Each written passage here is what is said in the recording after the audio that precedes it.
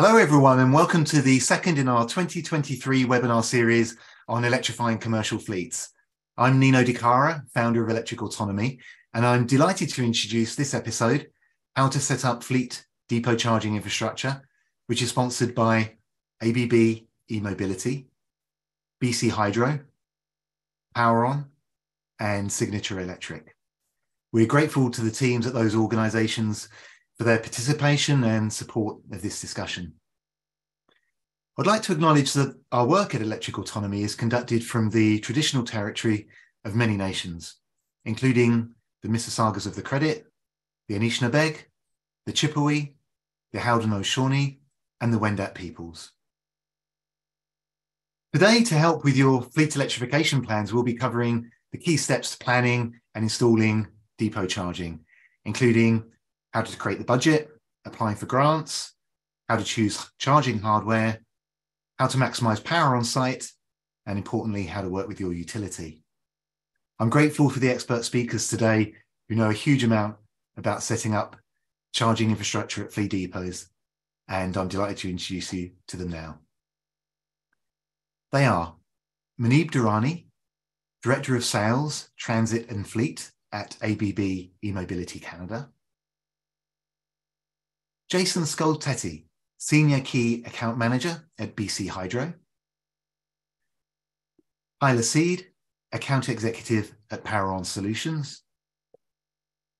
Mark Marmer, Founder and Executive Director at Signature Electric. And my colleague, Ilana Weitzman, VP of Strategic Development at Electric Autonomy, who'll be moderating today's discussion. And with that, over to you, Ilana.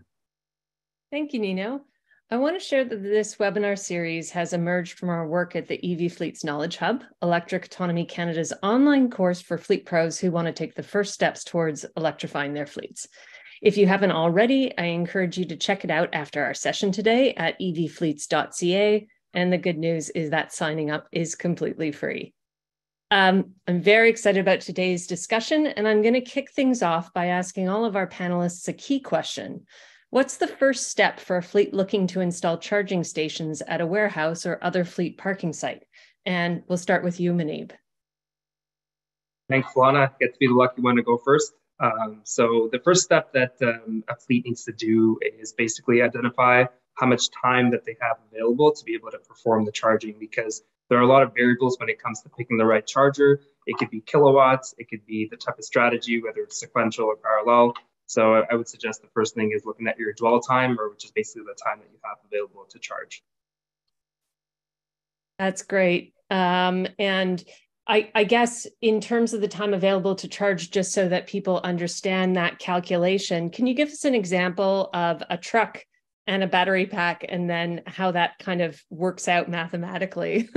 Yeah, for sure. So basically, if you have a truck that has, let's just say, a 200 kilowatt hour battery, and it's delivering beverages to a bunch of restaurants around the city, you know that, let's just say it leaves the depot around 8 a.m., it comes back at 8 p.m., you'll have around, from 8 p.m. to 8 a.m., again, it's around 12 hours to be able to charge your vehicle.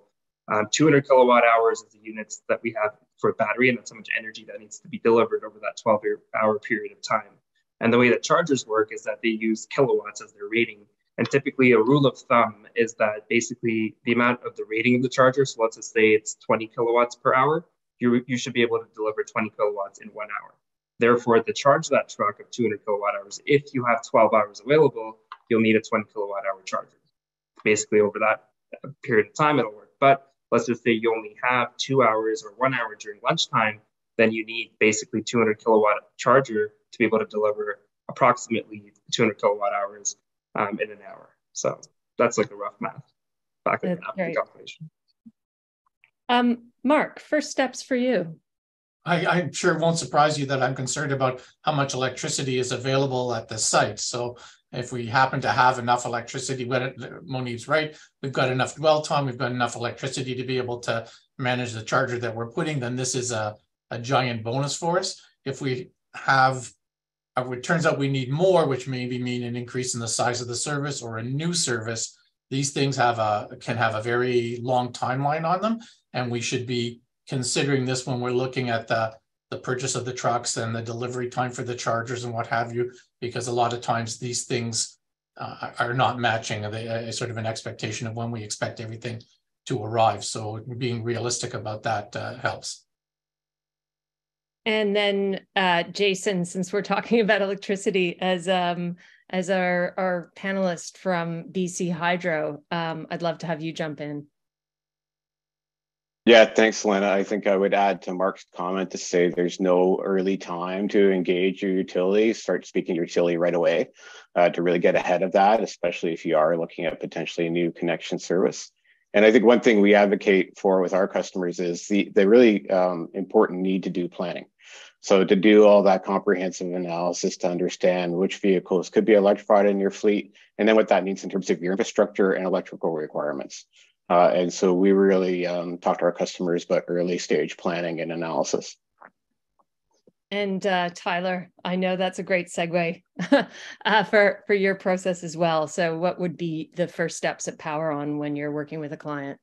Yeah, absolutely. I think there's not much, not much that I would add to what Mark and Moneeb said about at the site once you're there and sort of scoping out the electrical capacity and requirements, but just taking a step back, like Jason said, often when we start talking with clients, they won't even know where to start. And so we're looking at an entire listing of all of their vehicles across all of their sites, and really taking it from that very first step, seeing where you've got some capacity, what are the vehicles that are most ready to be retired or flipped over, and really starting from there so that we can develop a strategic plan. That's great. And Tyler, we had a few questions from our audience around this about future-proofing a site and balancing that upfront investment and future expansion, and how do we play around with that? So how do you help your clients approach future-proofing their facilities and technologies? What are the most important factors to consider when planning EV infrastructure to allow for future expansion? Yeah, that's a great question. And I think it's something that we run into almost every time.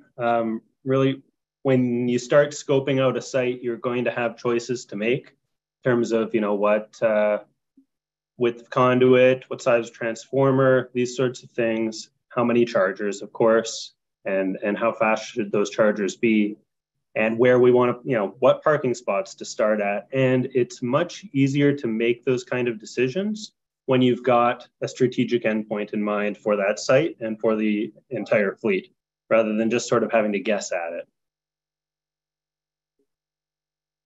Moneeb, I think coming back to this idea of how to plan for the charging hardware itself, which ties a little bit into what Tyler is saying, is, how does a company figure out what kind of charging hardware it needs in terms of kilowatt, AC versus DC for the vehicles it is planning to charge? And even something as basic as, do you need the same number of stations as vehicles? These are the kinds of questions we got in from our audience during registration. Yeah, there's a lot to unpack there, but definitely AC versus DC. It's as simple as saying that if you have a lot of dwell time or a lot of time available, AC is typically a little bit slower than DC, and DC is direct current, which goes directly into a battery, and that's typically how a battery charges. When you do have an AC charger, at the end of the day, it does convert eventually into DC because the vehicle itself has an onboard converter, and then that goes into the battery. But it is a limiting factor on every single vehicle. So that's the main difference between AC and DC. On the other side, in terms of kilowatts, like I mentioned before, you need to know basically the amount of time you have available and the kilowatts of the charger. That's basically gives you a rough analysis on how you can determine the kilowatt rating. But at the end of the day, you made a very valuable point on how many vehicles do you have, and do you really need one charger per vehicle? So nowadays, as the technology has been evolving, you necessarily don't need one charger per vehicle. You can actually have one charger serve multiple vehicles. There's strategies out there known as parallel and sequential charging. And initially, actually the charger you can see on the background here in front of everybody has the capability to do parallel charging.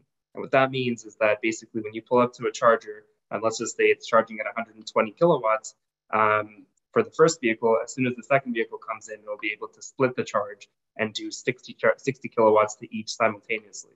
Now, in the past, that was something that was completely unheard of. So traditionally, when we look at our traditional fueling methods, and we go to a gas station and you have the choice between gas and diesel, you can't just pick up both and start fueling up two vehicles at the same time. But now with the electrical charging infrastructure, we can do that. And so that's parallel charging. The second type is, let's just say your vehicles aren't coming in at the same time. Then you can have multiple dispensers for the specific charger that you have. So what that means is that, let's just say you have a parking lot with 4 parking spots. You can put 4 different stations on each one of them that are connected to a single charger, and they will basically charge the vehicles as they come in a sequential manner. That means, let's just say you have 4 trucks and you have a 150 kilowatt charger. You can have each of them connected up to 4 different vehicles, and then you'll have the first truck charge up until it's at a certain state of charge. Then it'll switch over to the second, to the third, and so on and so forth. So that's the good. Mark, let's flip over to you with some of the pitfalls, or when you head out to a site to look for, to do an evaluation in terms of installation. What are some of those things to avoid, learnings you've had that you can share with our audience? Sure. I think we're talking about all kinds of ideas so far about bigger fleets and multi-campuses and 100 vehicles and sequential charging and dynamic load. We absolutely do have these kinds of installations. But frankly speaking, a lot of times we get there, they're getting 1 or 2 trucks. They want to try it out. They want to figure out how it's going to go. If we can just, and they do, these things come with the price tag and the timeline. So they're interested. The trucks I get the trucks are coming in 3 months. So what can I do? And then I go to the panel and I see what the size of the service is, and I'll ask them, we were thinking about a 175 kilowatt charger. Okay, that's interesting. So, but, and we talked about even how are we going to manage multiple vehicles? And I hear from somebody that they'll say, well, this is a trucking company. I have people here 24 hours a day. You want me to move trucks around at night and put in 1 charger around? Happy to move them around. The guys are here. They're getting paid to do this anyways. I could care less. So if I save some money on a charger, that might make sense. So, okay, so this gives me choices. Then I go back, look at the service, look at the size of it. Turns out the breaker that I want to put in for 175 won't even fit in the panel because the panel's too old. So, you're going to decide to tear out the whole panel?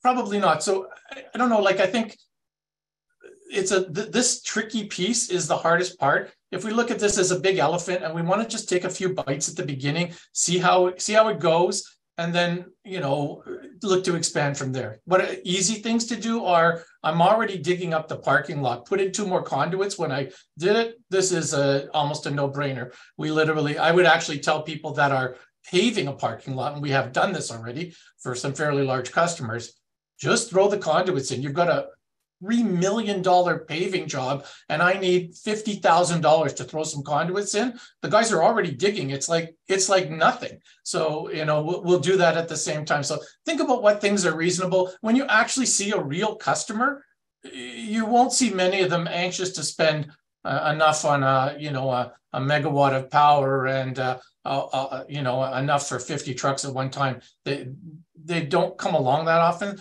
I'm sure Tyler will agree. It doesn't happen every time like that. So just find a simple and sensible way to get started.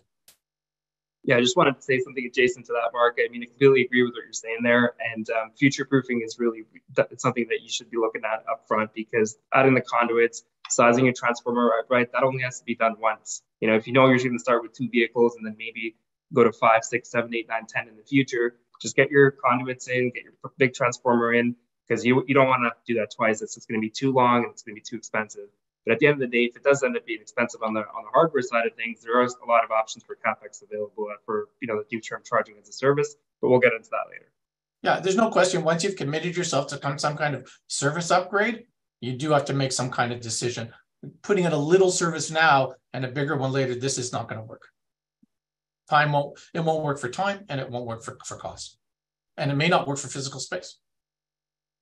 Jason, what recommendations do you make when fleets are looking at this and they sort of want to do this mindfully, reduce their risk, and really avoid some of those pitfalls?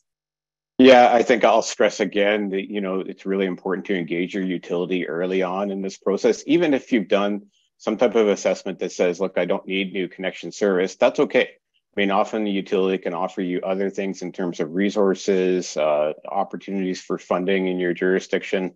There's other things that we can come to the table with, right?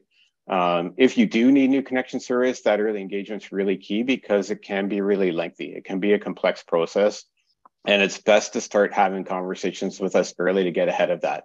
If you're looking at a planned phased approach, like Mark said, like Moneeb said, then you can really look at what's the lead time to bring in new service to support that expansion of that fleet project. What does that look like? And really that early engagement with your utility, we can help you identify what those requirements look like and get your team ahead of that so that when you are faced with a new design service, connection service, you're prepared, you're ready, and that whole process can be much more efficient. Yeah, that kind of gets us into the timing question, which I'm going to turn to you, Tyler. But I like that idea, Jason, is that you may want to do some pilot work within, a certain capacity, and then right away start talking to your utility about your expansion plans at the same time, so that while your pilot is running, you're already in the design work process. But Tyler, talk to us a little bit about timing. I know that's a big concern for you and really managing expectations around that. Yeah, absolutely. There are a lot of sort of chicken and egg problems with some of these projects. I mean, sometimes you talk to people, they've already ordered their vehicles. The vehicles are on their way and they need chargers right away. And there are lead times for, not just the chargers, but for things like transformers and panels, of course. Obviously, there are huge lead times on the vehicles too. You don't want the chargers installed a year before you get the vehicles on site. And then, of course, there's the funding consideration. We've got the ZEVIP funding is the most obvious one there for most types of fleets. There's zero emission transit funding as well for school bus fleets and transit fleets, but for most it'll be the ZEVIP funding for now. And the past round of that, the lead time was, I think it was somewhere around 8 to 10 months between when people submitted their applications and they got word back. So that's a long time for, you to find out whether you've got that funding, and for things like inflation to start to creep in and raise costs. There are, I would mention, a number of third-party delivery organizations, mostly nonprofits, that are designated to help deliver those Natural Resources Canada zero emission infrastructure funds to organizations for smaller projects especially. And they're a little faster. And I want to get into the nitty-gritty of some of this stuff around charger maintenance and how you keep things in good working order, and also how you sort of think of some of the obvious, not obvious stuff. Mark, I wonder if you can talk about some of the really good practices you've started to put in place to keep those chargers in good working order. Sure. This is a challenging piece because, again, everything comes with a cost. So who's paying the cost and where is it happening? So the easier thing is like we see in the background, these DC fast chargers, they have a whole maintenance schedule that goes with it. I'm sure if I contacted ABB, I know if I contacted ABB, they'd be able to send me the schedule for the next 5 years for that charger. And frankly speaking, these things can't really be avoided. There's filters that need to be changed and things of that nature. If you're not taking care of it, it's not going to be reliable. It's helpful if it's on somebody's property. They do tend to take better care of it. It's critical when it doesn't work. They know immediately it doesn't work, as opposed to the public chargers. But there's all kinds of little things we don't think about. I'll just give you an example of, we had a site where we put in they were for vans and things, last mile delivery, 15 80 amp level 2 chargers. So pretty straightforward. We put them on the beside the doors, and we put retractors in. And frankly speaking, the chargers were working fine. We were having trouble with the well, they weren't exactly working fine. They had some background issues, but the retractor was causing a problem. There was getting so much use, more use than we were used to, that sometimes the cables were breaking. So the cable on the little piece of string broke, the cable ended up on the ground, and the snowplow took the cable and the charger right off the wall. So, you know, again, nobody's looking at that. Who's assigned even to go once every few months and actually look to see, are things working? Are they in place? Has a cable got a nick in it? Has somebody driven over something and they just stopped using it? So you have to think about whether you can, it should be part of the whole planning process. The maintenance is at the end, but I think a lot of times it gets forgotten. That's helpful. Jason, in terms of, you know, we've talked a little bit about capacity, but we haven't talked too much about demand charges and how that plays into planning. I wonder if you could chat us through that. Yeah, I think, you know, it's important to understand your utility rates as well. So every month, depending on your service size and your rate class, you could pay a demand charge on your peak consumption or your peak power required for that site. So you can imagine fleet electrification can add quite a bit of peak load to your location, right? So it's, again, key thing to kind of engage with your utility. We do have fleet electrification rates at BC Hydro where we're trying to help customers shift to our off-peak periods, and we'll help support that through the rate. Often other utilities have similar rates to help shift that peak load to their off-peak grid system loads. Ours in BC, as an example, are usually in the evenings, you know, between 5 p.m. and 7 p.m. when everybody's come home from work and making dinner and things like that. So our fleet electrification rates are looking at overnight charging specifically to help shift that peak requirement. But, you know, there's lots of things you can do in terms of managed charging to figure out how to properly manage your fleet charging requirements to make sure you're minimizing that peak requirement and leveling out the charging sufficiently to support your fleets when they're in operation. I would just add to that oftentimes your electrification infrastructure provider can help you with that energy management piece and planning the operations there as well. Yeah, Tyler, I was about to ask you about, we do have an audience question about managed charging and how it supports fleet savings and load demand. Can you chat us through some of the existing solutions for load management? And the question actually asked when using different brands of EV chargers, but if you could explain a little bit the protocol and how that stacks, and then Moneeb, you might want to jump in as well. Sure. And I mean, Moneeb started to touch on it earlier with the discussion about sequential charging, for example. That's one technique to keep your demand down. I mean, in general, the name of the game is to try and generally keep as flat of a demand as possible throughout your charging time. So that's why you're wanting to start by understanding what the dwell times of the vehicles are, so that you can figure out what that sort of like optimal rate of charging is going to be and stretch your charging out generally overnight for as long a period of time as possible. There are some other, you know, games you can play sometimes in certain jurisdictions like Ontario with global adjustment and global adjustment abatement and using your energy management system for that. That would be for more sort of a larger kind of installation. With some larger installations as well, you can utilize battery storage to help flatten those peaks out, and your energy management system should be able to tie the whole thing together. Sometimes people are using solar as well. There are a bunch of different ways you can flatten these things out, and like I say, working with your infrastructure provider, with your utilities, you can start to create a strategy that's not going to interfere with your operational needs. Yeah, just a layer on top of that on energy management as well. There's a few other strategies you can utilize as well, because you're not, just because you have 10 chargers or 5 chargers in the field, they're all not going to be plugged in at the same time. So what you could do is you can actually move the energy around using a third-party energy management software. That can be, there's a lot of different companies out there that provide it, and they talk to the charger using OCPP. So for example, let's just say you only have 200 kilowatt hours of energy, or 200 kilowatts of energy available, and you've got 10 chargers. Well, the first four trucks or vans that come in, they can take 50 kilowatts each. And then as you keep, as you keep adding more vans that are coming to park in, then you can keep dividing that by the number of vans. So that's another strategy to keep the same grid power and then maximizing the output for each specific charger. Yeah. That's great.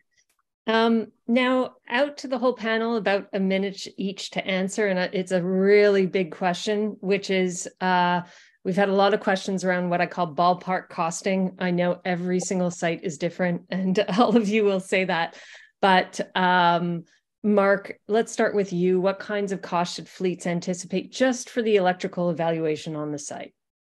Okay, so this is thank you. That's a little bit of an easier question. So let's assume that you want to go there and you'd like to, we're thinking we need a new service. We're not quite sure, but we think we need a new service. So what's going to happen? So figure a couple of, you've got to fill out a form with your utility. So different utilities handle this slightly differently, but they do want information. They want to understand why you need an upgrade.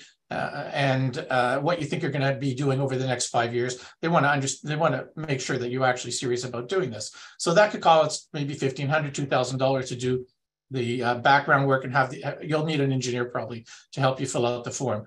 And every jurisdiction is not the same, but here at that point, you're going to reach out to the utility and they're going to say, okay, well, we have to look at our equipment in the area and decide if it can handle this. And we need to engage our engineers on our end, and we would like some money for that too. So we want maybe another $5,000. So, I'm not suggesting in any way this is unreasonable. And then the $5,000 in the event that you went ahead with the project would just simply be part of the project. And if you didn't, the people got paid for their time. This is a complex thing that happens. So you could be, before you even know whether you can even have the service that you want, you could be $7,500 into the hole or $10,000. So that kind of I can answer because we see this fairly regularly.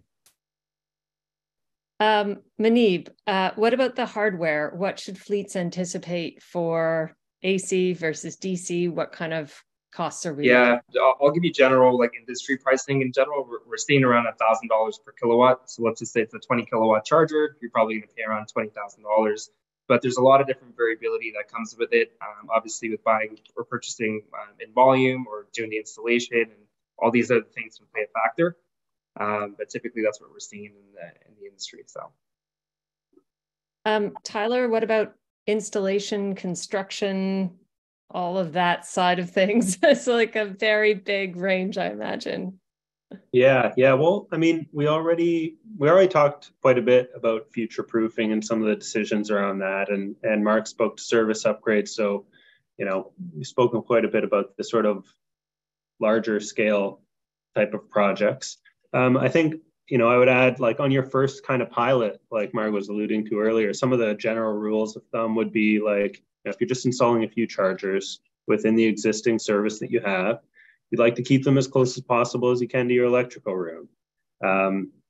Being along the outside of a parking lot, if you can, instead of somewhere in the middle where you have to trench to across a paved lot. Disruptions around not disturbing operations. So can the work be done during regular hours, or are you going to have to be paying for off hours work? I'm sure, all of us are quite experienced in being as not disruptive as possible in an operational environment, but sometimes there's work that just can't be done during the workday. So those are some of the cost things to keep in mind, and then operations and maintenance going forward. If it's level 2 chargers, there's not going to be much of that, but like Mark said, if you're moving up to level 3 chargers, or if you have one or more of those for a certain number of vehicles, then there are scheduled maintenance that needs to be applied to that as well. And Jason, Mark touched a little bit on utility costs on that side. It would be great if you could expand on that, and also just what you're seeing from projects in BC where people are doing kind of their first phase one, and what those costs are looking like. Yeah, sure. I mean, Mark does speak very accurately to the realities of bringing in new service. There are costs associated with that. You do have to apply. There's an application process and deposits required to do that in order for our teams to basically go and effectively design what that new service looks like. Depending on the utility, what we're trying to do is really get ahead of that by providing some preliminary review outside of that design process. So we can take a look at your project scope, give you a sense of whether, the circuit that's adjacent to your facility can support the additional loads, maybe even look at what that scope looks like. We can maybe advise on simpler connection points to help reduce the overall system costs, right? Based on what we have available in your area. And so again, like I hate to keep stressing it, but I will. It's really about that early engagement with utility, having the conversation, just have it to see where they can provide you in terms of advanced sort of scoping exercises as well. Yeah.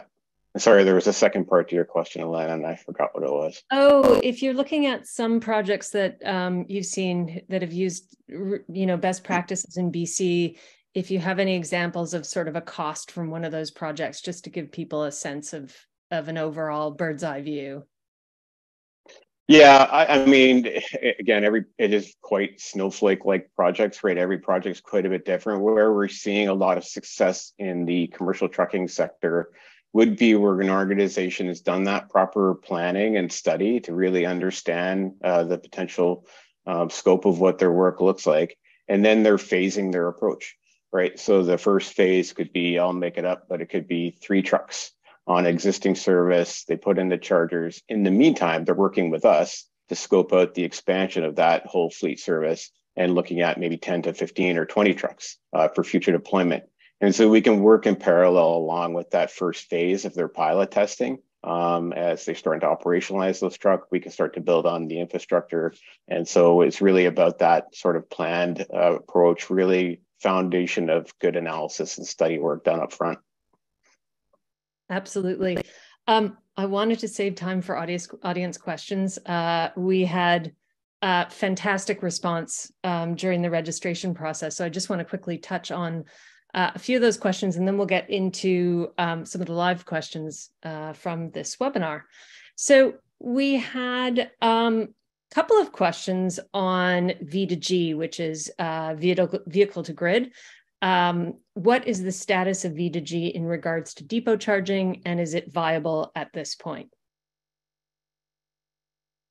So I don't really think, so far the V2G, so just to be clear, if somebody doesn't understand that, it's talking about taking the power from the battery and putting it in the case where you say G, means you're sending it to the grid. This is an extremely complex process because the utilities have very clear concern about when energy is going back. But it could be vehicle to the building is a possibility. So, where you're trying to manage this global adjustment, there's an enormous opportunity here because the global adjustment charge in, say, a large Class A building could be so much that even a small arbitrage will make a phenomenal difference and help to pay for the equipment. That kind of pilots are the ones that we're involved in at the moment. But you take that right down to the Ford F-150, where Ford, not happening in Canada yet, by the way, is promising that you'll be able to charge your car from your house from your car. So this is called V2H. We have this Vita question so that we can manage all these different things. So that being said, most of the vehicles most of the bigger trucks and stuff that are coming out will have the capability. It's partly also have to have the capability in the vehicle as well. So they will have the capability, and I'm positive that this and batteries will be a part of the ongoing future that we're going to see. But we're still at an early stage. Keep in mind, it hasn't been that long since we've actually seen these trucks available for sale and the trucking firms being able to put them out. So we're still at an early stage, but some very interesting things happening, and keep an eye on some of the different pilots that are happening. Yeah, I agree with everything Mark just said. I mean, it's super cool. And we've been involved in some pilots as well, using Nissan Leafs, for example, with bidirectional charging. Like Mark said, not true vehicle to grid for grid services, but vehicle to building to mitigate those global adjustment costs. And like it works on a technical level, it works, but it's kind of like on its own, it's probably not enough to make a business case necessarily. It's more about like finding layers of value from the vehicles and the chargers and putting it all together and seeing what can make the most sense. I think like school bus vehicle to building in Ontario with global adjustment, where you've got school buses that are typically available during summer months, which are typically the big global adjustment peaks, and sort of the school schedule delivery and drop off times being offset from what are typically those global adjustment peaks, but that's a very specific use case to Ontario. And I also love the idea of these electric school buses going and acting as generators where they're needed. Yeah, just go find a place to park them for the summer, right? Yeah. Speaking of summer, we've had quite a few questions about solar and installing charging infrastructure on remote sites where a microgrid might be needed, such as solar and battery.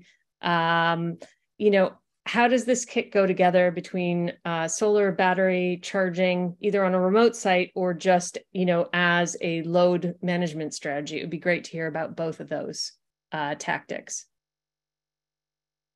Yeah, I can say that, particularly with some of our larger transit projects, which is a lot of what we do at PowerON, we end up, a lot of these facilities it's not just about the charging, it's like turning the site into a whole microgrid being controlled by the energy management system with battery storage on site to help manage the demand charges, and with and sometimes with solar to also help with that. I think it's at this point probably more about an organization's desire to decarbonize as much as possible than it is like a pure business case kind of play. But absolutely, and it does help with the resiliency aspect of things. You just need to make sure you've got the space for it. Yeah, I think space is a good point. I think people are under the impression that if I have a building and I'll just put some panels up and that will be really helpful and I will use that.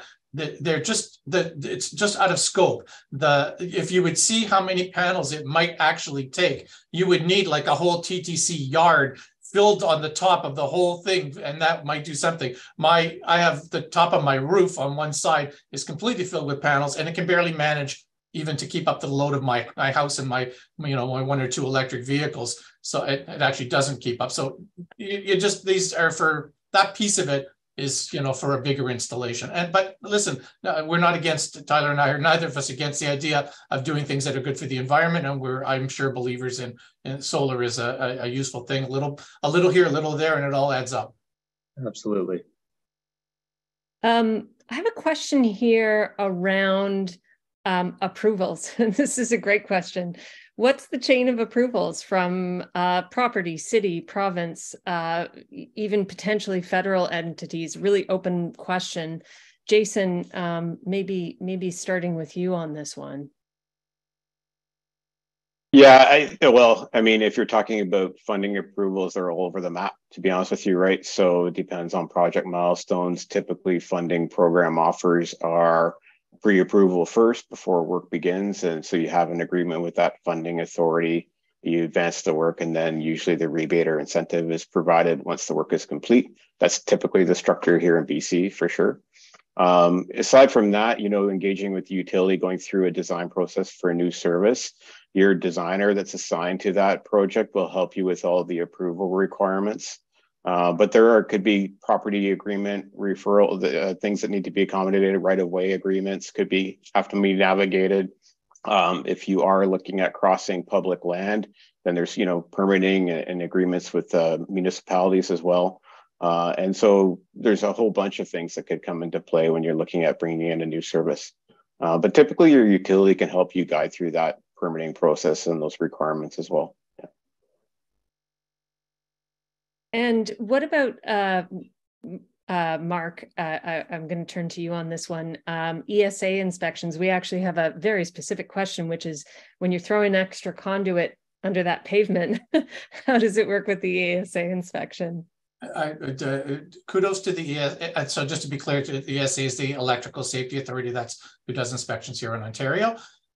Kudos to them. This is the easiest thing for us. I can literally, if I got to be careful what you're talking about. If you're talking about a large duct bank, it might need some pre-planning. But if I was putting some conduit in the ground and I wanted to put it in this week, if I took out a permit right now, told the inspector I'd like him there on Friday to take a look at it, there would be no problem. This really is the easier part of it. We have a very large upgrade going now for somebody that bought a factory, nothing to do with EV charging, but it needed a large upgrade. And as we worked our way through the process, what it turned out was the pad mount transformer was over a year away. So how are we going to manage with the existing service as they're bringing in their equipment, and we got the duct bank going in now, and the concrete for the pad mount transformers in, and now we're looking at, if you would take a slightly smaller transformer, you could have it a little sooner. So tons of decisions. I would say the ESA is the easiest part. Like a commercial for the ESA there, huh? Nicely done. We'll have to get them as a sponsor for the next one. For sure. Maybe Moneeb, this one is for you. Station data connectivity and technology considerations. Are stations pre-equipped with LTE, 5G, Wi-Fi? What is there by default, and how do you manage the connectivity piece? Yeah, it's a very good question. Connectivity is very important. I mean, you want to be able to, as a fleet operator, see what's going on with your chargers without actually having to go outside and physically see them, right? You want to be able to see them on your laptop or cell phone or tablet or whatever you're using these days. All of our DC chargers have cellular connectivity. So right now they're using a SIM card in it, which typically runs on the LTE 4G networks. Some of the older ones are on 3G. We don't have 5G yet, but obviously it should be coming as the technology keeps evolving. And on the AC side, it's all Wi-Fi. So you need to be able to connect to Wi-Fi or hard Ethernet into the charger to be able to see them back on your computer. So, Ilana, can I poke in for a sec? Absolutely. So just to be clear, one of the things that we'll do is we will do testing to make sure that there actually is sufficient signal. We can do this in advance and actually confirm exactly which signals they are and which is best, because once you get into a big installation, you will find out we have sometimes installations that turn out to be by a lake, and it turns out because it's by the lake, there's really not very good connectivity at all for cellular. So that would be a real concern. That being said, we can look at it. I'm sure Moneeb will tell you we could hardwire it in other ways and find another way to get the signal, but it's good to know this ahead of time. The other thing is that I mentioned earlier about the 80 amp AC chargers, that this is not an unusual arrangement. These 80 amp chargers are becoming very popular.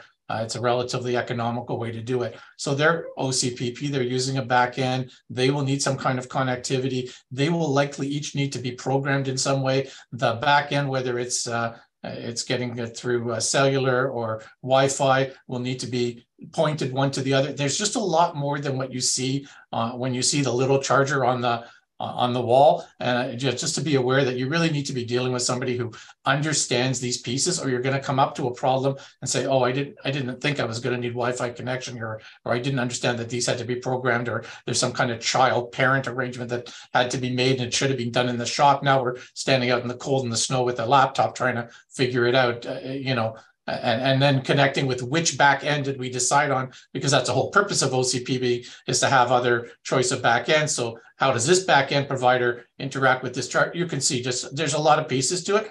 Somebody with experience will help you with this. And I would just add, I think that this discussion is relevant to one of the questions that came through in the chat here, which was about a separate dedicated meter to track kilowatt hours dispensed for carbon credits. So not familiar with all types of carbon credits myself, but at least for the new clean fuel standard credits, you don't need a separate dedicated meter. The important thing is that you have smart chargers that are networked, that are on a network, so that you can capture that data in the back end. And that's what Enercan's been using all this time to collect the data for years already. As long as it was connected, then they would accept that data. So you're limiting yourself if you like. Some chargers are slightly cheaper, but you're limiting yourself in the ways that you can report and collect data and credits and whatnot. Yeah, it's a good. And just to piggyback off that, to close the credits topic here as well. Actually, as of today, you can continue to collect credits. You won't get rewarded for it yet, but you can start collecting the data. So as of April 24th, or I think it was a couple of weeks before, any charging that you do use in Canada can be used for further whenever the standards come up. Now we're getting again a group of questions about strategies when power at the site is limited, old infrastructure, limiting the ability to add charges. What are some paths forward other than, as we can imagine, sort of getting the big guns in from the utility? What are some things that people can do on a site like that? So, I mean, one of the easy things to do, and it doesn't always work for a fleet, is power management. We talked about it in just various terms, but there's all kinds of ways to power manage things, so to lower it down. The problem sometimes with power management is you just don't have enough time. Ultimately, at some point or other, these trucks have to be charged and they have to leave in the morning. There's a business that needs to be done. So how is that going to happen? I'll tell you what we have. What's interesting out in the field, and again, we're still early with some of this stuff.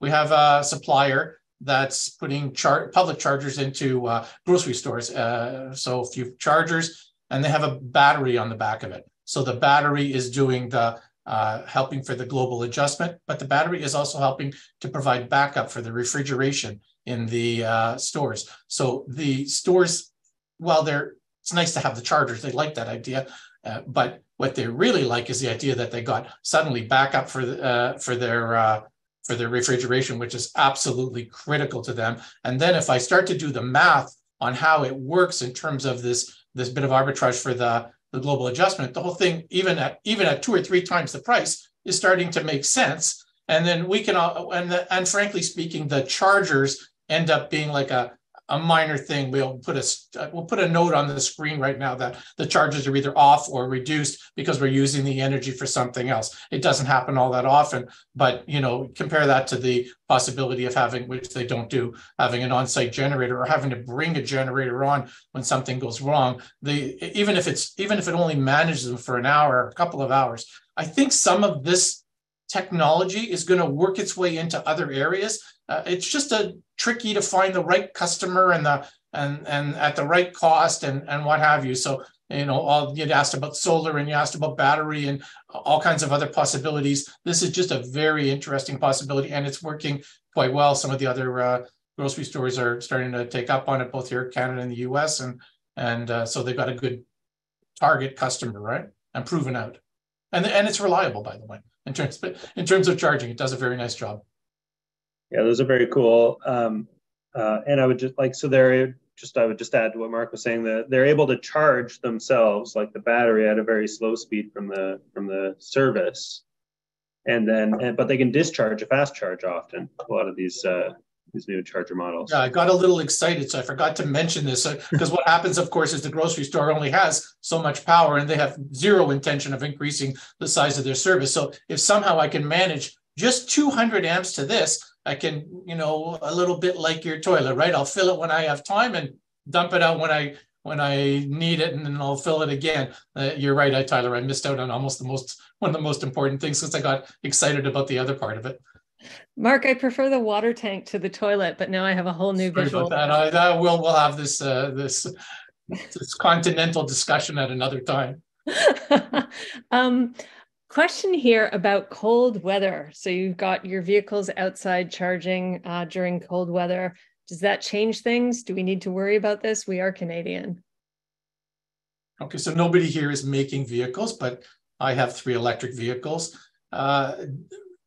It's usually what's happened. It's become much. This cold weather thing was a bit of an issue way back when the batteries were relatively small. The battery management systems weren't all that good. And if you only have 100, we'll talk about a car for a moment. But if you only have 100 or 150 kilometers and you lost 20% of that, suddenly this is a real problem. But if you get into my car where you've got 600 kilometers of range and you lost 20%, well, who cares? So it's not. And in terms of the charging, which you asked about, the car understands it's cold. It preconditions the battery to accept it. And as long as I have enough time for all that activity to take place, it's not an issue. So I wouldn't be, it's a bit of a red herring, because we've been hearing about it for so long, but I wouldn't think it's a giant thing to worry about. But do this in the analysis at the beginning. The vehicle manufacturers understand their vehicles very well. They understand their charging systems. Tell them what you're doing with them. Be realistic about your dwell time, and let them figure out what's going to make sense. They don't want to sell you a vehicle that's not going to work well for your business, because how's that going to benefit them? Yeah, and another recommendation on cold temperature is to check from your hardware supplier, like how what these chargers are rated to, right? So, for example, we go to -35, right? We've designed our chargers with heaters, insulation, and everything just so they can last in cold climates. But let's just say, what do you think happens at -40, -50, right? So there is a derating that happens. So let's just say you have a 100 kilowatt charger. As it gets colder, you want to start protecting some of the electronics. Instead of getting 100, maybe you'll get 80 or 60 or 50 kilowatts out of it. So you're going to try to protect the components, but still be able to deliver somewhat of a charge. The other thing is, Moneeb, I'm not sure, but we could keep the main charging units separate from the dispensers. And it's possible that if we needed to warm that a bit because we had a really severe location, I presume that's a possibility. That is a possibility, absolutely. But again, it's going to come down to this chain, right? It's going to be the limiting factor most likely will be either the battery or the connector or the, whatever we see there. So all of it, just because your charger is rated to a certain temperature doesn't mean that your vehicle is going to be able to withstand that, right? So you got to look at everything in the chain and see where the weakest point is and work your way backwards from there. We have some questions around companies offering maintained charging infrastructure for level 2 chargers. So really, I guess that means charging as a service. Maybe we can dip into that and what that means a little bit, because all this discussion about cost can be quite intimidating. Yeah, I saw that one as well. I mean, PowerON offers charging as a service, so there's that. Basically, like when we talk about charging as a service, talking about a turnkey charging solution, so all the infrastructure and everything you need planned out, and then financed and set to like a fixed, let's say monthly or annual payment over a set period of years. And that's what we call charging as a service. For some larger fleets and larger projects, we can add on to that what we're calling energy as a service, which would add sort of like a fixed electricity cost, depending on the project.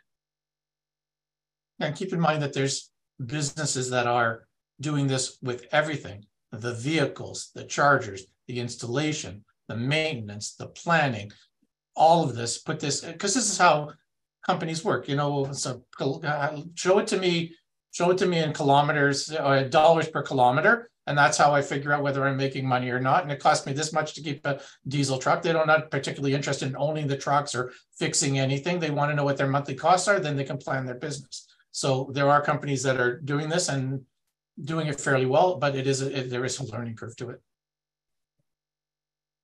There's a couple of questions in here around sort of predicting demand. Is there sort of a good scratch way of going, I know I'm going to hit demand charges and I've got to factor that cost into my EV charging. So I don't know, Jason, maybe this is a question for you. Yeah, I mean, I think there's definitely, usually utilities have a rate calculator that can help you work through what those cost impacts would look like based on the projections of what your demands might be, what the demand might be. Again, I think different utilities might offer specific rates to help reduce that for fleet electrification projects. So that's a consideration as well. And actually ties into a comment earlier about separate metering. That's something to discuss with your utility too, because if there are special rates, often they do require separate metering. So something to consider if you're looking at specific fleet electrification rates through your utility as well. Yeah. And keep in mind, if you're trying to reduce demand charges, one of the things you can do is put enough hardware on to be able to understand when the demand charge is going to kick in. That being said, you have to decide at that point, what are you going to do? Stop charging your trucks? That may not be reasonable, and you may not have many other tools to work with, but it's possible, or could we manage if it was reduced? Again, we have a bit of a cost benefit, but ultimately the problem is these trucks do have to leave in the morning. So we always want to focus back to, we want to talk about cars and trucks and chargers and everything, but don't forget there was a business here. The business needs to run. This has got to be a benefit to the business, not interfere with the business. And when you don't have necessarily that flexibility of operations and your demand and the demand charges really start to hurt, then that's when you might start looking at things like battery storage and whatnot to help offset those things. Yep. Definitely. That starts to make economic sense, right? Yep. That's great. And I think that the big learning there is to think about this as a phased approach and to think about this as a system you're building over time as you bring more and more vehicles. I think everyone has to remember this doesn't really happen overnight. It's kind of a roadmap and a journey. So thank you, everyone. That was a fantastic discussion. And with that, we've wrapped the Q&A segment of today's session. Before I hand back to Nina to tell you about some more exciting events we have planned, I just want to thank everyone. You've been fantastic. Thank you, Moneeb, Jason, Tyler, and Mark for all your time and expertise today. And a big thank you to you, Ilana, for moderating the discussion. And a huge thanks to our audience. We had well over 300 people register for this session today. We know it's highly in demand. And I'm incredibly grateful to all the speakers who've generously shared their knowledge and expertise today. Jason, Tyler, Mark, and Moneeb, I really appreciate that. I'm just sorry we didn't get to all the questions, but we will share the questions that we haven't answered with the panelists who'll be able to follow up with you directly. Big thank you once again to our sponsors, ABB E-Mobility, Signature Electric, PowerON, and BC Hydro. Not just for bringing expertise forward today, but also for sponsoring this event and being great partners in the evfleets.ca Knowledge Hub. When it comes to electrification, electric autonomy has got you covered. Visit evfleets.ca for learning modules that will take you all the way through the steps of electrifying your fleet from A to EV, as we like to say, with quizzes and tests and a certification at the end for fleet managers who want to go through that process. We will be announcing more webinars in the coming weeks, so keep your eye on Electric Autonomy's newsletter. But finally, if you are able to make it to Toronto on May 17th and 18th, we'd love to welcome you to the EV and Charging Expo. You'll have a chance to meet many of the speakers on the panel today, along with many other experts and vendors who can help enable your fleet EV transition. It is a major event where you'll be able to test drive commercial electric trucks and delivery vans, and look at various options of charging hardware and charging networks. We think you'll get a lot out of the event, and we hope to see you there. Thanks for joining us today, and see you at the next one.